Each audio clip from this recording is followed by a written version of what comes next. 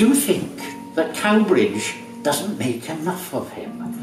He is a hugely important character in Welsh history, who tends to be dismissed a little bit as that forger, you know. Whereas actually he is a character that we should be, as inhabitants of the town, enormously proud. And I warn you, if you get into Iolo Morgannwg, it can become a marriage-threatening obsession. His life story is absolutely amazing. It's wrong to call him a forger. You know, some of the other famous forgers who are perhaps better known, like Thomas Chatterton, a great hero of the Romantic. Thomas Chatterton forged one poet's work, Rowley, yeah? Iolo Morgannwg forged an entire literary tradition. It's not my phrase to say that, you know, okay, maybe he was a forger, but he was the perpetrator of the greatest act, and most successful act of literary forgery in European history. Now, that is worth celebrating. I have a visit from Peggy, who brings me news of my father and our infant girls. She brings supplies of paper, pens, ink, and, as I ask, she brings my favourite books and bread, cheese and apples, and a supply of laudanum.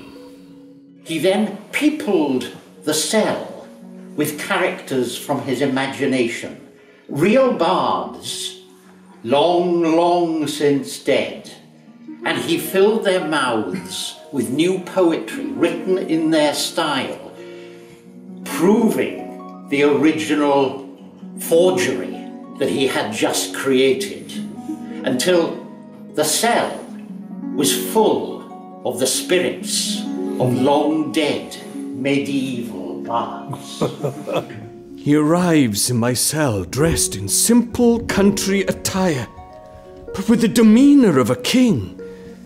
He greets me in the simple, honest language of a son of Glamorgan, but his swagger is the swagger of one who knows the truth.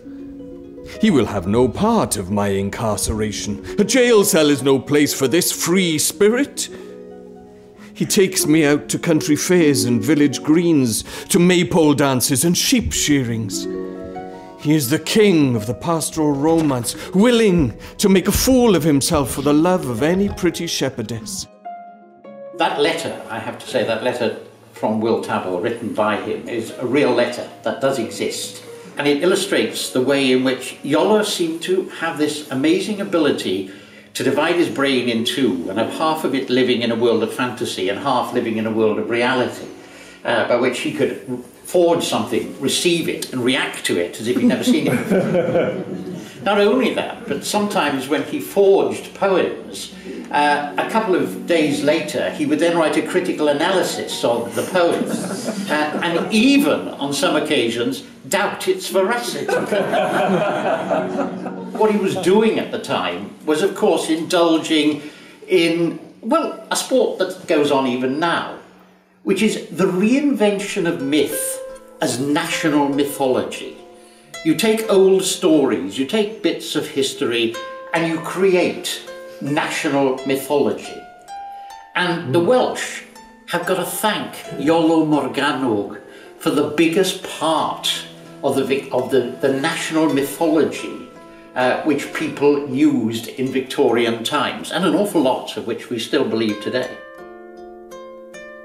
Most people who've read the book so far find themselves actually sympathising endlessly with Peggy. You know, the woman who was foolish enough to hitch herself to this changeable, difficult, temperamental, tempestuous individual. Doubt thou the stars of fire, doubt that the sun doth move, doubt truth to be a liar, but never doubt I love. She looks impressed. Did you write that? No. That's Shakespeare. Hamlet. She shakes her head in disbelief. That's typical. No one ever knows if you're being you or someone else, and even then, who is it that you're pretending to be this time? Do you know who you are? Probably not.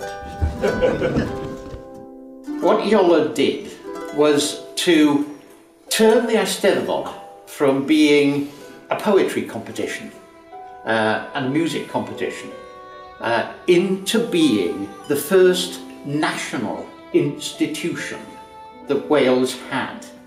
And that's a huge step. It also has, you have to say, political significance. We meet to pray, to praise God, to initiate new members of our order, and to recite poetry. None of these acts require a license. I have reason to suspect you of treasonous practices. In which case, you should present your evidence. I have been examined on this subject by better men than you, Mr. Lloyd, including the Prime Minister himself. If you believe you can do better than he, then arrest me. Otherwise, step aside and allow us to proceed peacefully. Walter Lloyd hesitates, then steps aside, cursing me under his breath. As we pass, he shouts, We know you of old, Edward Williams. We know you of old. Son of an honest tradesman and a mother of good family. How did you end up staging these pantomimes? The novelist has this opportunity to go places that the historian cannot or dare not. You can actually surmise, you can actually just push that possibility a little bit further. You've also got this enormous privilege of writing the dialogue. Nobody was there with a tape recorder, and that degree of interpretation is, I think, where the excitement comes in. So how much is true? How much in this? It's all true! Maybe now the Welsh have a choice. An alternative to the oppression of the Union Jack. A path that can lead instead to a nation at peace, valuing freedom, fraternity, and the word of the Lord above all else. I am content with my creation, my truth against the world. Let us see what the world makes of it.